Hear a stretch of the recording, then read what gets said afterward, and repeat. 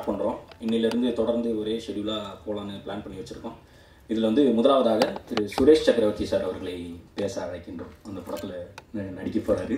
இதோட எக்ஸ்பீரியன்ஸ் எப்படி இருக்க போகுது, இது வரைக்கும் எங்கள்கிட்ட கதை கேட்டது, நாங்கள் இப்போ எப்படி இருந்துச்சு, அதெல்லாம் வந்து இப்போ பேசுவார்.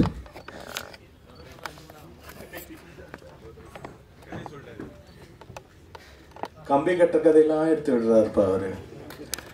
இந்த படத்தில் இல்லை, எந்த படத்துலையும் கதை கேட்கறது இல்லைன்னா, டைரக்டர் விஷ்ணுவோட 20 நாள் லண்டனில் ஒரு படப்பிடிப்பில் கலந்தேன். அப்போ அவர் அந்த படத்தில் கோ டைரக்டராக இருந்தார். அப்போ அவரோட ஆக்டிவிட்டீஸ்லாம் பார்ப்பேன். ரொம்ப பிடிச்சிருந்துச்சி. வந்து கேட்டபோது நான் செய்கிறேன்னு சொன்னேன். கதை கேட்கறது இல்லைன்னா, அப்புறம் கதை கேட்டால் அந்த தம்பி சொல்கிற மாதிரி கம்பி கட்ட கதைகள்லாம். பரிதாபங்கள் அப்படின்ட்டு கம்பெனி பேர். டெஃபினட்டாக producer sir Sudhakar, Gopi and Vignesh உங்களை பரிதாபங்களாக ஆக்க மாட்டோம். நாங்கள் ஆர்டிஸ்ட்லாம் உறுதிமொழி எடுத்துக்கிறோம். நாங்கள் வந்து உங்களுக்கு ஃபுல் கோஆப்ரேஷன் கொடுத்து இந்த படத்தை நல்லபடியாக வரணும்னு கேட்டுக்கிட்டு I thank for giving me this opportunity. And Viji, Ramesh Kanna sir, ஜாக்வா தங்கம், இங்கே ப்ளூ சட்டையிலேருந்து ஆரம்பித்து அந்த ஒயிட் ஷர்ட் வரைக்கும் எல்லாருக்கும் தேங்க்யூ. பாய்.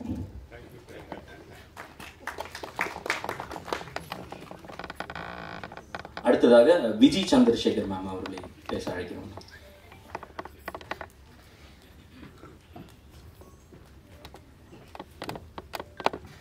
வணக்கம், எல்லாருக்கும் வணக்கம். புத்தாண்டு நல்வாழ்த்துக்கள் for all of you. Thank you all for coming here and being here.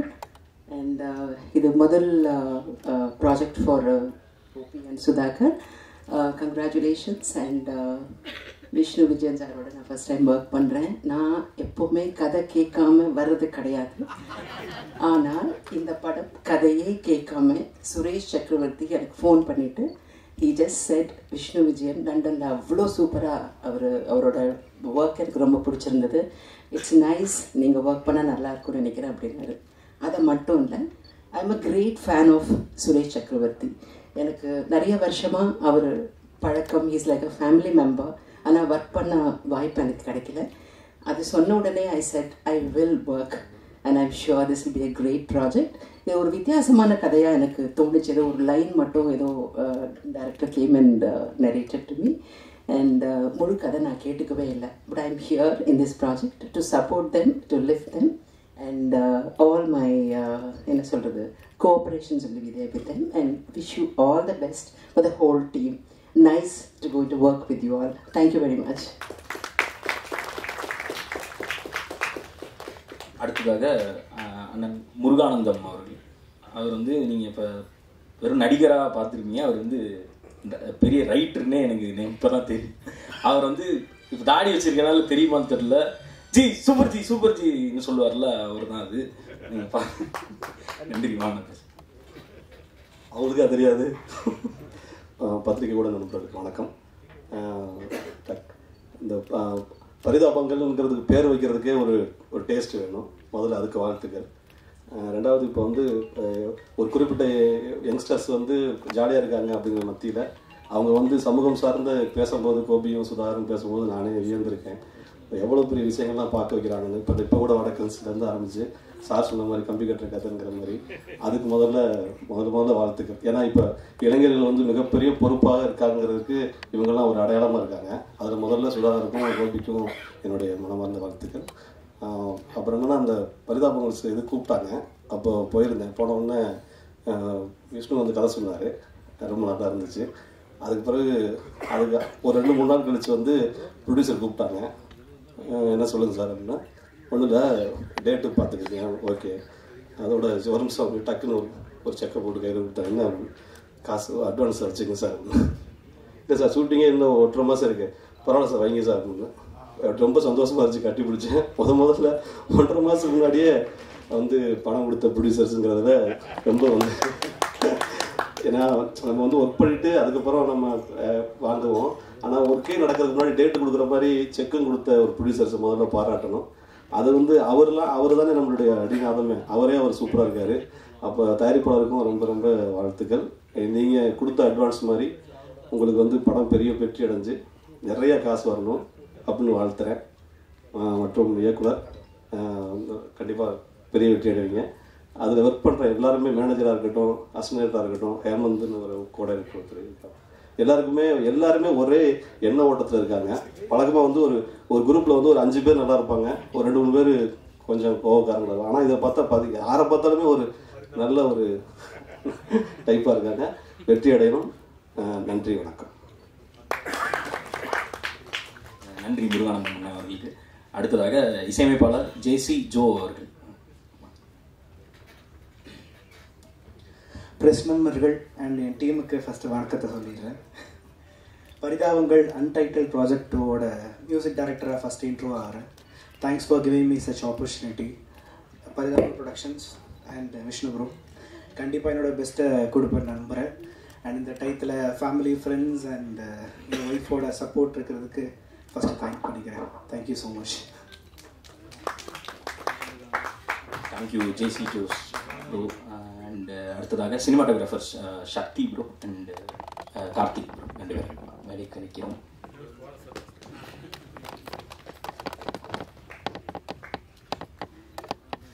வந்திருக்கும் அனைத்து பத்திரிகையாளர்களுக்கும் வணக்கம்.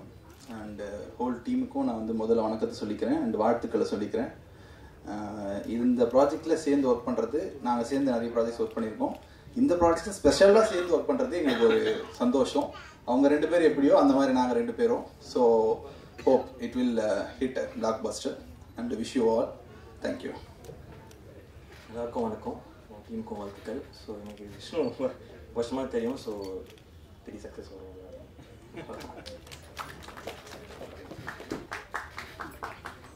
நன்றி சக்தி அண்ட் கார்த்திக் ப்ரோ. அடுத்ததாக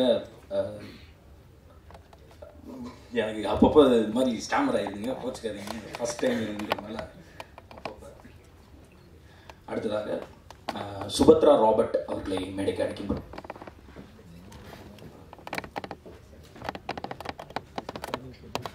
எல்லாருக்கும் வணக்கம். நான் கதை கேட்டுட்டு தான் வந்தேன். இது வரைக்கும் நான் பண்ணாத ஒரு genre and I really like it.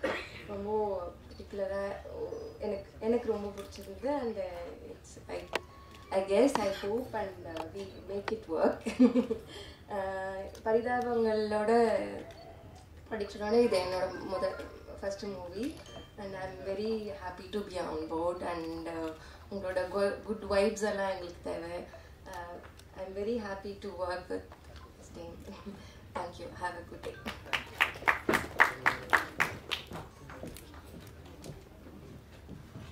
நன்றிம்மா.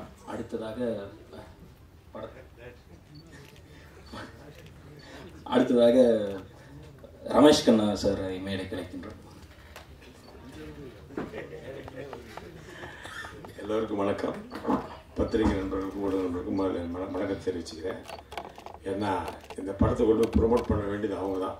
ஏன்னா புது படங்களுக்கு ப்ரொமோஷன் தான் முக்கியம். எவ்வளோ நீங்கள் படம் எடுத்தாலும் அந்த ப்ரொமோஷன் தான் போய் மக்களை ரீச் ஆகும். அந்த கடமை அவங்ககிட்ட தான் இருக்குது.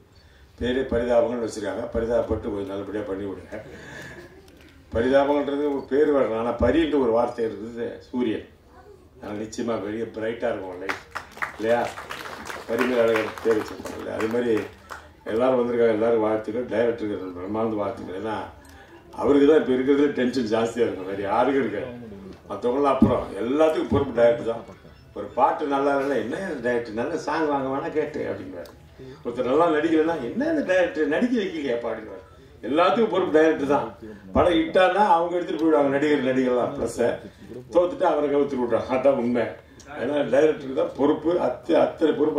வாங்க அவங்க வாங்க அடேங்கப்பா வாங்க பெரிய பெரிய ஆள்லாம் வராங்கப்பா உட்காருங்க. நம்ம முருகானந்தம் வந்து நடிகராக தான் உங்களுக்கு தெரியும். நான் அவனை அசிஸ்டன்ட் டைரக்டர் ஒரே இடத்துல டிஸ்கஷன் இருந்தவங்க விக்ரம் சார் கிட்ட. பெரிய விஷயம் அதெல்லாம். எல்லாரையும் பார்ப்பது சந்தோஷம். சுரேஷ் சக்கரவர்த்தியோட நான் வந்து விக்ரம் சார் படத்தை நான் பேசுகிறேன் தமிழ் நடிச்சுக்கப்படுத்துறேன். அப்புறம் கோபி சுதா 2 பேரும் பயப்படுறாங்க. நான் ஆச்சரியமாக இருக்கேன். ஆனால் உங்களுக்கு மீம்ஸ் எல்லாம் பார்த்து அப்படி தெரியலையே. எல்லாரையும் கலாய்ச்சி காலி பண்ணிட்டு இருக்கீங்க. நெட்டுக்கு வந்தால் கரெக்டாக பேசுவாங்களா? ஆமாம். அதனால் அவங்க மேடம் மீன்ஸு எல்லாருக்கும் அவங்க மேடஸு அவங்க விஜயா சரிதா மேடம் சிஸ்டர் அவங்களுக்கும் தெரியும். அவங்க விஜய் அவங்களுக்கு தெரியும். நல்லா எல்லாருமே பெரிய பெரிய ஆட்சி வந்திருக்காங்க. ரொம்ப சந்தோஷம். முக்கியமாக வந்து ஜவஹர் தக் மாஸ்டர் வந்திருக்காரு. அவர் வாழ்த்தினாலே இந்த படம் ஹிட்டு தான். ஏன்னா அவர் வாழ்க்கலை, அவர் வந்து ரொம்ப காலம் புரட்சித் தலைவரோடய வாழ்ந்தவர். அந்த புரட்சித் தலைவரோட வாழ்த்துக்களே அதில் இருக்குது. அதான் உண்மை. நிச்சயமாக இந்த படம் மாபெரும் வெற்றி அடையணும். ஏன்னா சின்ன படங்கள் வந்தால் தான் வித்தியாசமான கதைகளை பார்க்கலாம். இப்போல்லாம் மலையாளத்தில் தெலுங்குலாம் கலக்கிறாங்க. நம்ம தமிழில் தான் கொஞ்சம் பின்னோக்கி இருக்கிறோம். ஆக்சுவலாக பார்த்தா வித்தியாசமான படங்கள் வரதில்லை, ஓட்டிட்டு கிடைக்கிறதில்ல. டிஃப்ரெண்ட் மூவிஸ் வந்தால் தான் தமிழ் படங்களை மற்றவர்கள் பார்ப்பார்கள். அப்படி ஆயிடுச்சு இப்போ. அதனால் நிச்சயமாக இந்த படம் டிஃப்ரெண்ட்டாக இருக்கும் நம்பிக்கை எனக்கு இருக்குது. ஏன்னா கோபி சுதாகரை பற்றி நல்லா தெரியும். நான் அந்த ஒரு சீரியல் இது பண்ணோம் இல்லையா, வருத்தப்படா வாரிசு, அதுலேயே நான் பார்த்தேன்.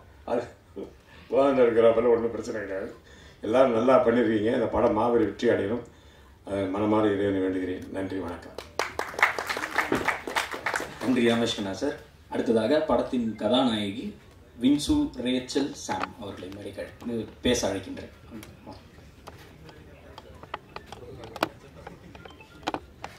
ஹாய், எல்லாருக்கும் வணக்கம். இது வந்து is going to be one of my first project. 2 actors, 3 heroines. So thank you Vishnu, thank you very much, and thank you to the entire team for calling me, believing in me. நான் இது audition எல்லாம் கூட பண்ணல, டைரக்டாக I was selected. I'm hoping. So yeah, for me, definitely I also kada nalla line by line Vishnu ஒரு 1 or 2 hours we spent, and we had a live acting session itself by the director itself I got. So very excited to be here. I hope we have a great time together and look forward to shooting with all of you, and all the best to us. Thank you Vinsu சாம் அவர்களே. அடுத்ததாக கோதண்டம் அவர்களை மேடையுமே வந்துக்கிறீங்க. அடுத்து பேச அழைக்கின்றேன். கோதண்டம் அவர்களை பேச அழைக்கின்றேன். அனைவருக்கும் இனிய காலை வணக்கம். நம்மளை மாதிரி ஆள்லாம் இழுத்து விட்டா இப்போ வேணாலும் பேசுகிறேன். ஏன்னா ஏதோ யோசனை பண்ணி பேசுகிறது தானே, ஸ்கிரிப்ட் கொடுத்தா பேச தெரியாது. அதனால் நமக்கு அப்படியே பழகி போச்சு.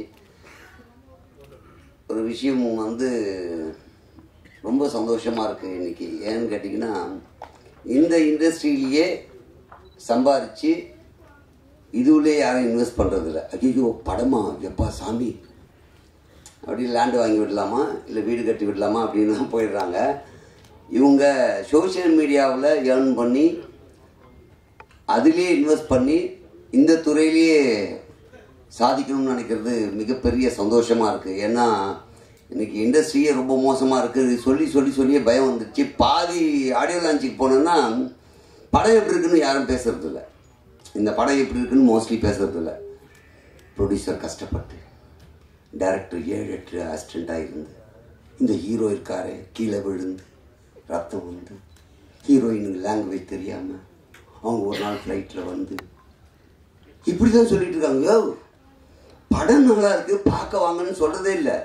இருக்கிற சோக கதை, சொந்த கதை, இதெல்லாம் சொல்லிட்டு இருக்காங்க. அப்புறம் படம் ப்ரமோஷனுக்கு என்ன ஆகுன்னே தெரியாது. இப்படி தான் போயிட்டு இருக்கிறதுனால எங்களுக்கெல்லாம் படம் நடிச்சுட்டு வந்தாவே அந்த ஆடியோ லான்ச்சுக்கு போகும்போது ஒன்று ஞாபகம் வரும். இன்றைக்கி ஏதோ ஒரு சோக கதையை கேட்டு வர போகிறோம். நம்மளுடைய எக்ஸ்பீரியன்ஸை அப்படி தான் சொல்லியிருப்போம். சார் பார்த்தீங்கல்ல, நீங்கள் கேரவன்லாம் இல்லாமல், ஆமாம் யார் எதுக்கு பப்ளிக்காக சொல்கிறேன், சார்லாம் அப்படியே அங்கே திண்ணையில் உட்காந்துருந்தார், கேட்டாங்களாயா? நான் திண்ணையில் உட்காந்துனா ஜூஸ் சாப்பிடலையான்னு யாரும் கேட்கல. இவங்களா சொல்லிட்டு அந்த சோகத்தை மட்டுமே சொல்லுவாங்க. அதனால இண்டஸ்ட்ரினாவே எல்லாருமே ஒரு பயமாகி போச்சு. இவங்க தெளிவாக இருக்காங்க. ஏன்னா இண்டஸ்ட்ரியில் எப்படி போனால் என்ன நடக்கும் மக்கள் மனசு தெளிவாக புரிஞ்சுக்கிட்டு பல்ஸ் பார்த்தவங்க. அதனால இவங்க எந்த விதத்திலையும் பின்னாடி வர்றதுக்கு வாய்ப்பே கிடையாது. எல்லாம் உள்ள இறைவனுடைய அருளும் நல்லவருடைய ஆசீர்வாதம் இருக்கும் வரை நிச்சயமாக இந்த படம் மாபெரும் வெற்றி அடையும். அதுக்கு பெரிய சப்போர்ட் நீங்கள் இருக்கீங்க. உண்மையிலே அவங்க எதை பண்ணாலும் அதை வந்து ரசிக்கிற அளவுக்கு உங்கள் மனசுக்கு என்ன வேணுமோ அதை கொடுத்துட்ருக்காங்க. அதே மாதிரி தான் இப்போ நம்ம என்ன பண்ணாலும் அவங்களுக்கு தெரியும் என்ன வேணும், இதுக்கு என்ன கொடுத்தா பெட்டராக இருக்கும் அப்படின்றது தான் ரொம்ப முக்கியமான விஷயம். அது தெரியாமல் தான் யூடியூப்லேயே நான் நிறைய கருத்துக்கள் போட்டால் எனக்கு கீழே கமெண்ட்டில் கொடுப்பாங்க, உனக்கு எதுக்கு இந்த வேலை, ரொம்ப சீரியஸான சொன்னேன், நீ காமெடி இருந்தானே உனக்கு எதுக்கு இந்த வேலை அப்படின்னு கேட்பாங்க. இவங்க தெளிவாக இருக்காங்க. கருத்து சொல்லிட்டு அப்படிலாம் வேணாம், நமக்குன்னு ஒரு பாணி இருக்குது, அதில் ட்ராவல் பண்ணால் போதும். அந்த தெளிவு அவங்களுக்கு இருக்கிறதுனால தான் இது நாள் வரைக்கும் அவங்களுக்கான ஒவ்வொரு ஆடியன்ஸுமே இவங்க எப்படா வரும்னு வெயிட் பண்ணிட்டு இருப்பாங்க. ஏன்னா அவங்க மனசுக்கு என்ன வேணுமோ அவங்களுக்கு என்ன வேணுமோ அதை கொடுக்க தெரியும். புதுசாக முயற்சி பண்ணுறன்ற பேரில் இப்போ என்ன மாதிரி நிறைய பேர் யூடியூபர் இருக்காங்க, என்ன பண்ணுவாங்கன்னா பண்ணிவிட்டு நான் புதுசாக முயற்சி பண்ணுறேன்னு என்னென்னமோ எல்லாத்தையும் போட போகும். சப்ஸ்கிரைபர் இருப்பாங்க, ஆனால் வியூஸ் போகவே போகாது. ஏன்னா அவங்க மனசில் என்ன இருக்கும்னா, உன்னை நானும் இதுக்கு தான் வச்சுருக்கேன், உன்னை வந்து இப்போ வாட்ச்மேனாக வச்சுருக்கேன், நீ தான் டோர் திறந்து விடணும், நீ போய் மேனேஜர் ரூமில் உட்காந்தா.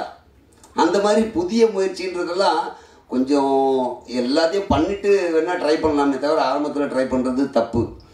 அதில் ரொம்ப ரொம்ப தெளிவாக ஆரம்பத்துலேருந்து இன்றைக்கி வரைக்கும் நமக்கு தேவையான விஷயம் எதை கொடுத்தால் ரசிப்பார்கள், எதை கொடுக்கலாம் அப்படின்றது.